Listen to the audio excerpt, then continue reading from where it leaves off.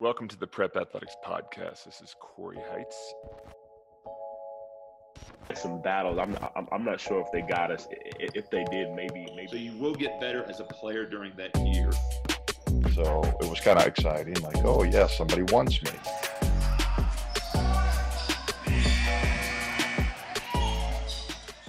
Yeah, and when you were at Emerson College, you were the team MVP at one point.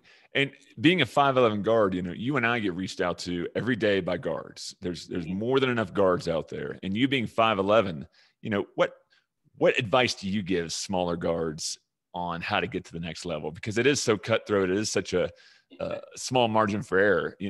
Based on your personal experience, what are your thoughts to sharing that information with kids?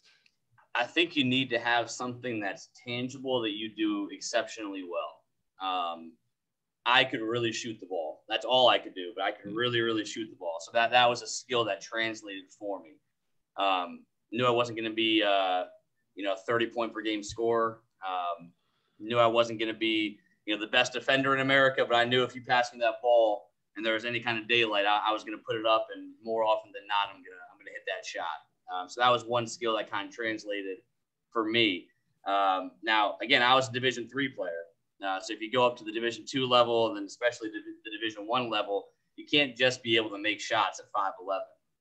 You need to have other things that you can bring to the table. So as you go higher in, in college basketball, you need to bring more things to the table. But coaches need to be able to hang their hat on, this player is not going to be a liability defensively. They're not going to be able to post him up. He can guard 94 feet. He can hit shots, take care of the ball, all that kind of stuff. So that's why as you go down the levels, you tend to see the heights go down. Not necessarily the skill set's a little bit different, but when you're smaller, you need to be able to do more things to be able to contribute.